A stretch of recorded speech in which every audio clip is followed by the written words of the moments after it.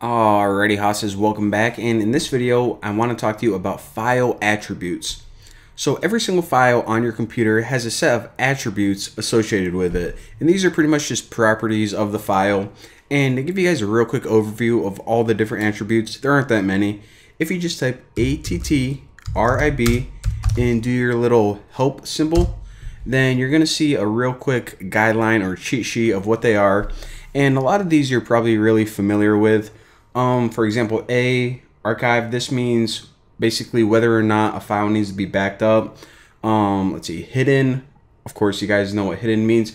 And not only like whenever you're just looking at files like through Windows Explorer, but also whenever you use the dir command, if a file is hidden, then it's not going to show up. So again, hidden files are usually just to prevent people from deleting them. So that's why you would have those. Read only. This pretty much means that you can open a file and view it, but you can't edit it or actually delete it.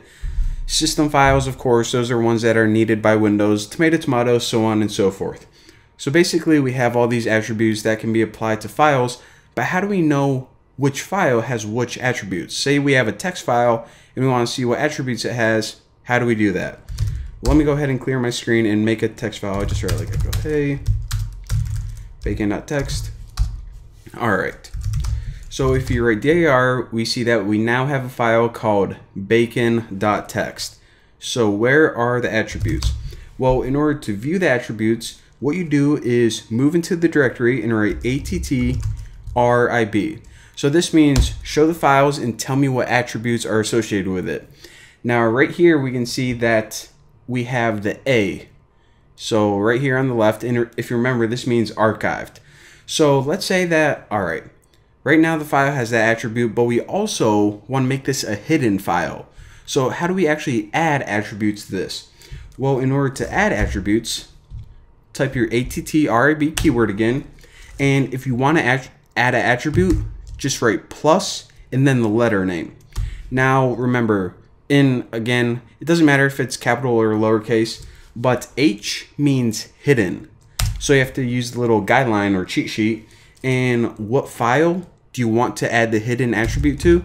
Well, how about bacon.txt?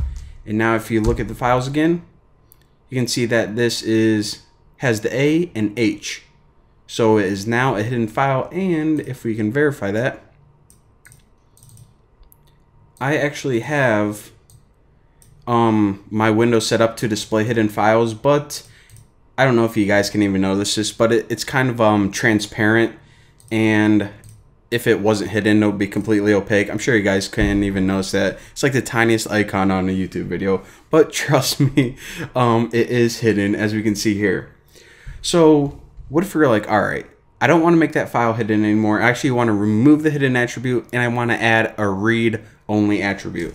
Whoa, my man, that is really easy. I don't know why I'm doing this. I could easily just type, look how lazy I am, attrib. All right, so we want to add the read-only, so plus R, and we can also do this all in one big shebang. So take away the hidden attribute, bacon.txt, and now if we look at those again, check it out. So we took away the hidden and added read-only. So there you go. There is your real quick introduction to attributes. Thank you guys for watching. I'll see you next time.